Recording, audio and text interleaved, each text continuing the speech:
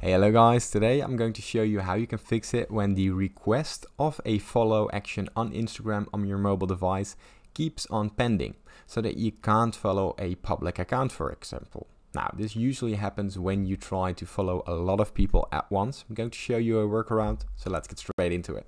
First, grab your mobile device. I'm showing you this on an iPhone, also works on an Android device.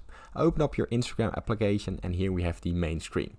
Now, what occurs is when you try to follow someone, let's say I follow this guy in the middle right here. I press follow, and it just keeps on going blank, or it gives you the error code. Now, what you want to do, you want to go to the button right of your screen where your profile picture appears, and from out here you go to the top right corner where the three stripes are. Now, from out there, we go to the first option called Account Center. Now, what we are going to do, we're going to allow the two-factor authentication to let Instagram know we are a real person, and therefore, we can follow people.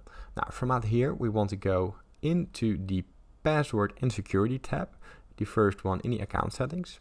And here you see in the middle option the two-factor authentication. Now, from out here, simply select the account which you want to verify, and here go into the cues given. So we can use a SMS or a WhatsApp or a authentication app. I'm going for the SMS. Press next, and from out here it will go further. And here you can, we get a message from Instagram, which you can enter the code in here.